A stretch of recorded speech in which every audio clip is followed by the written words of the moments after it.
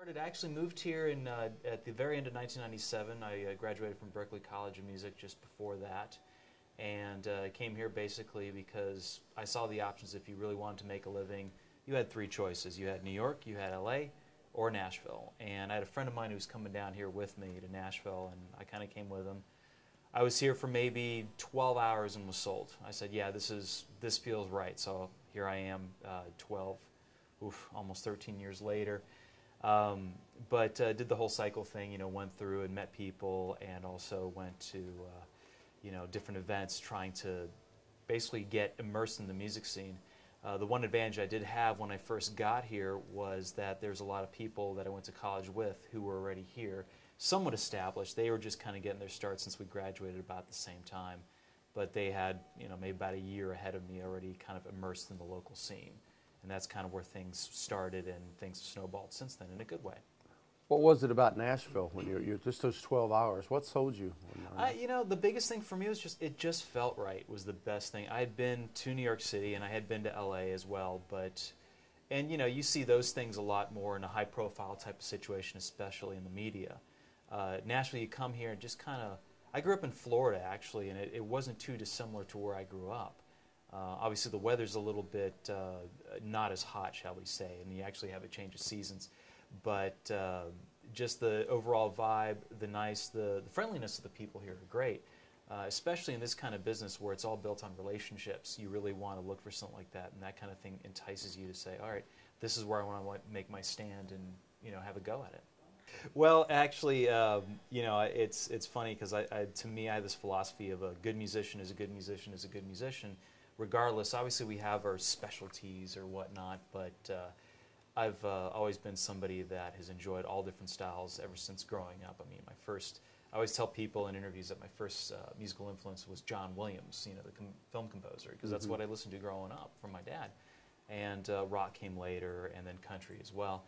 As far as going from one genre to the next, I actually came here first and was playing with local country acts. I used to play with Laura Darling and Jess Leary, just being a hit songwriter here in town.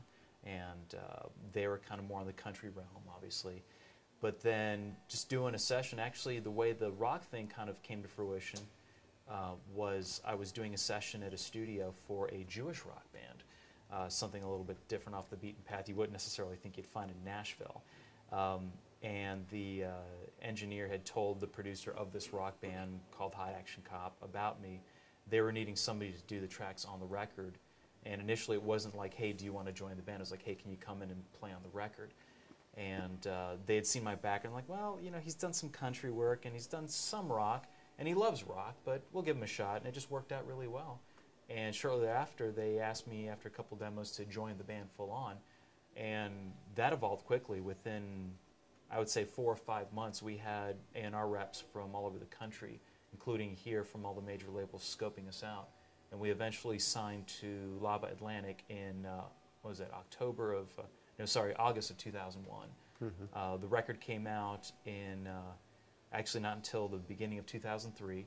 We had a song that made the charts in modern rock, and I think it peaked out at about 30 here, went top 10 in Germany, Japan, and Australia, and was placed in 4 or 5 different major motion pictures, about 3 different TV shows, and 2 video games.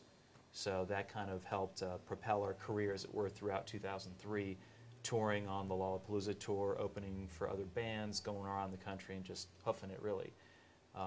And then going from the rock realm to the country realm, when that was all said and done, we wrapped at the end of 2003, and the band was kind of on hiatus, and it was a situation to where I had some control, obviously, but being kind of almost a hired gun member, I really didn't have 100% control. Right. And investing that much time into being in a band, and there's nothing wrong with it, it's just something I was seeking, so I was looking to branch out, and I wanted to be that guy who would vacillate between, say, country, rock, jazz, Latino music, which I also grew up doing, and just started from then on out, just kind of left the band, and I did record their second record for them as a session musician again, but then went out and just started becoming a hired gun for people like Lila McCann, Megan Mullins, Jimmy Wayne, of course, now who I play with, and Jamie O'Neill, and various other people doing showcases around town that had known me from country stuff I'd done prior to Hot Action Cop, which is a good thing, but the Hot Action Cop experience did help in the sense of saying, well, we want somebody that has a slightly different background, so we don't have the cookie cutter guy who normally comes in and plays the country, which there's nothing wrong with it. Like I said, everybody has their specialties, but that kind of set me apart from a lot of these other players and hopefully in a good way. Well, with Jimmy Wayne, it was an interesting thing, and this is a good case in point to where the most minor meetings and minor little sessions, gigs you might do lead to something else, because everything that I've done in a good way, even the Hot Action Cop thing, did start from something that you wouldn't put 2 cents to and think, oh, this will lead to nothing, or this is not a big thing, or whatever.